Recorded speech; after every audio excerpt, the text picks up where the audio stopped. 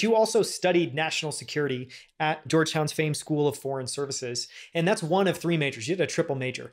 Talk a little bit about what it's like to study national security. And I guess for someone like myself, who I kind of think I vaguely know what national security is, how you think about what national security actually is. So, often when I think about studying national security, we think about focusing on their functional areas.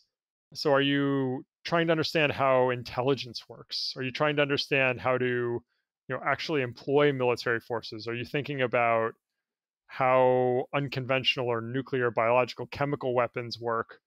And then a lot of people also focus on regional areas to understand in depth, East Asia, China, Russia, Latin America, and so there's sort of this regional and functional approach to thinking about it. But at the end of the day, for me, national security is part of a bigger strategy discussion, which is what are your goals as a country and how do you achieve them? And so, there's sort of soft power and hard power being more like military, soft power being more cultural and economic factors. So, how do we coordinate those to protect ourselves and achieve our goals? And so, I'm always thinking about it from the sort of strategy standpoint, and then you get into the nitty gritty from there. It seems like a discipline or an area that you'd study that then changes how you see the world. And it's showing up and coloring how you're interpreting news, how you're interpreting events and developments. How has it changed at all the way you think about either what's going on in the world or you think about political news? How does that filter show up in your daily life, if at all?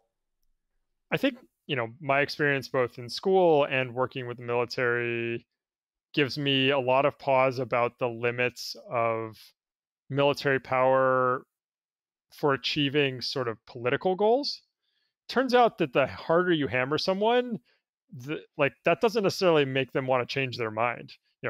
Hitler thought that by bombing London and Britain that they would, kind of give up, and obviously the opposite happens. They harden, and vice versa. So, I think there are major limits to military power, and I also think that a lot of the it's given me a lot of skepticism about the claims and expertise of politicians, frankly.